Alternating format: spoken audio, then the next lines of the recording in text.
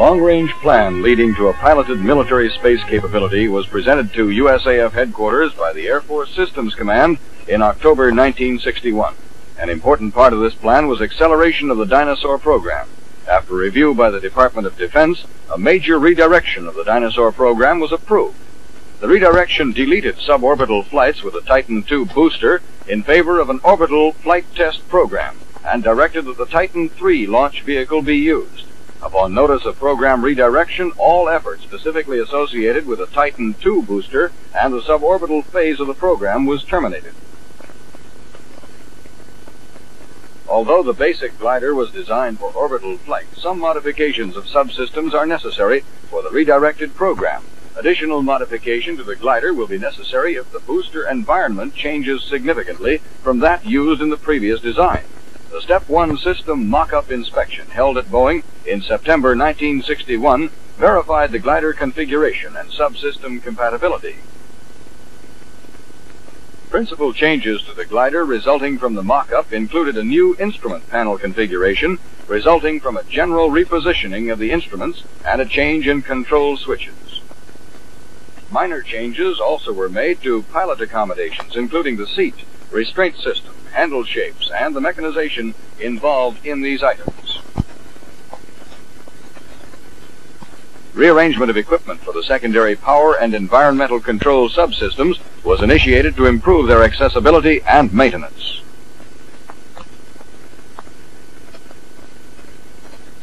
Aerodynamic refinements of the glider external shape include the addition of a ramp to the upper aft portion of the glider body to improve yaw stability at transonic Mach numbers and to reduce elevon hinge moments at low supersonic speeds. An 83-inch cylindrical section, 10 feet in diameter, has been added to the aft end of the transition section, giving an overall length of 180 inches. This additional volume will provide room for expendables and subsystems required for extended duration flights. Other external configuration refinements include the elimination of the speed brake from the glider fuselage and incorporation of this function in the rudder movement. Fin thickness has been increased and fin to elevon gap reduced, but the wing planform is unchanged. Major progress has been made in the solution of technological problems associated with development of the glider. Parallel programs are in progress to develop a satisfactory nose cap. Vought Astronautics, under contract to Boeing, developed and tested a concept using zirconia pin inserts embedded in a graphite shell.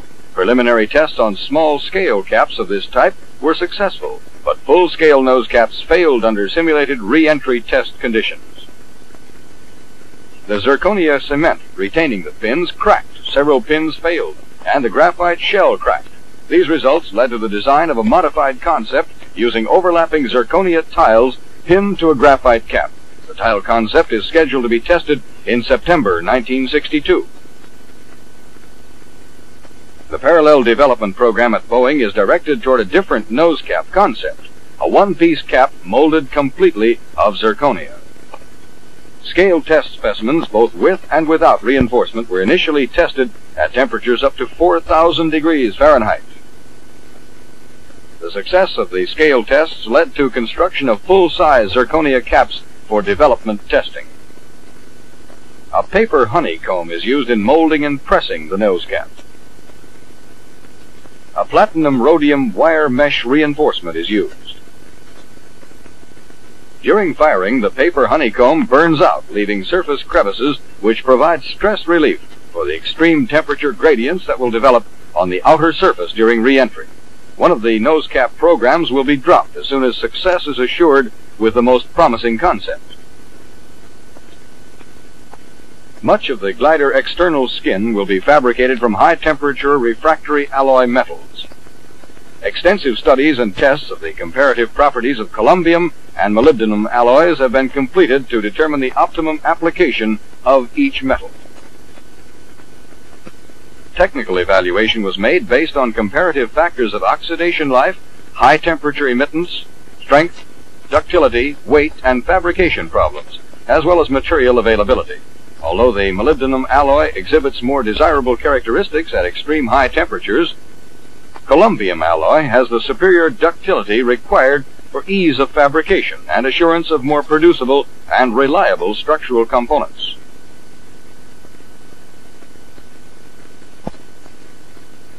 In general, skin areas exposed to temperature extremes ranging up to 3,000 degrees Fahrenheit, such as leading edges and the elevon lower surface panels, will be fabricated from molybdenum alloy. Columbium alloy will be used for the outer skin of the lower wing surface, insulated panels, vertical stabilizers, and window heat shield, where temperatures approach 2,700 degrees Fahrenheit. Rene 41 will be used for all other external surfaces. The effect of acceleration rocket motor firing has been investigated in a series of tests. Staging pressure and heating rates in the transition section during separation were determined by scale model staging tests. Data obtained during early tests showed severe transient heating rates on the heat deflector over the acceleration rocket thrust vector control package, but there was no damage. Severe burns directly behind the acceleration rocket motor nozzles led to tests later in the series to evaluate ablative coverings for the blast shield. Other scale model tests were conducted in the Boeing supersonic wind tunnel to study the acceleration rocket exhaust flow field. Heat and pressure measurements were made to determine the need for thermal protection.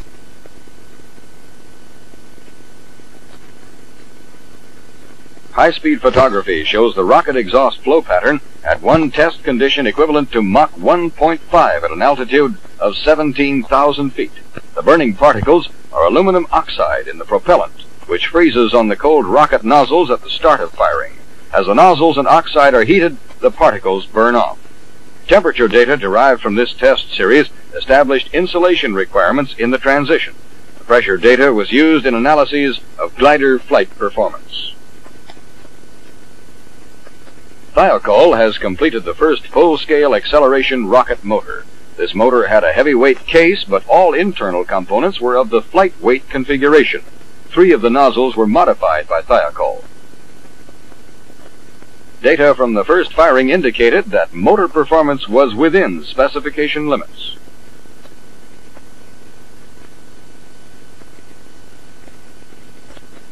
Examination of the tested motor showed that the flight weight internal components had performed well, but the nozzle not modified by Thiokol failed during firing. The glider environmental control and secondary power subsystems are dependent on use of cryogenic hydrogen and oxygen for their operation and performance. Prototype hydrogen fuel tanks have been successfully fabricated for development testing. These 45-inch diameter inner tank hemispheres were formed from aluminum alloy plates on a large capacity spin lathe. After the inner tank is assembled, it is insulated with 28 alternate layers of Dexiglass and thin aluminum foil in a controlled environment area. The outer shell is made from a thin stainless steel sheet. This shell is made up of welded segments or gores. An alternate method of fabricating the hemispheres is being investigated to simplify construction and to reduce handling and the number of critical welds. When the installation of the outer shell is complete, a vacuum is drawn between the 2 shells to decrease thermal conductivity.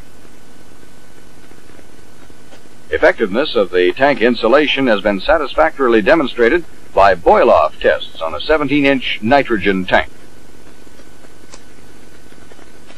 Tank design and manufacturing techniques have been confirmed through thermal and vibration environment tests, external loads tests, and internal pressure to failure. Burst of the first tank occurred at well above the required pressure. The tank ruptured in the base metal